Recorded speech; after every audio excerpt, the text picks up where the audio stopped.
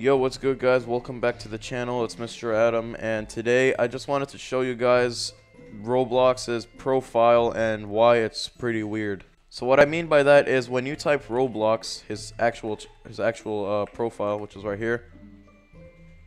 So if you go here, it says he was last online 15 years ago. And it's not inspected, you guys already know that. And if I were to go up, he linked his Twitch. Twitch was made back in June 6, 2011, and that was only 10 years ago. And not only that, Roblox right here has been online 15 years, yeah. He made a game right here that was made in 2010, which was 11 years ago, and updated 5 years ago. And it's actually made by Roblox himself, if we click here.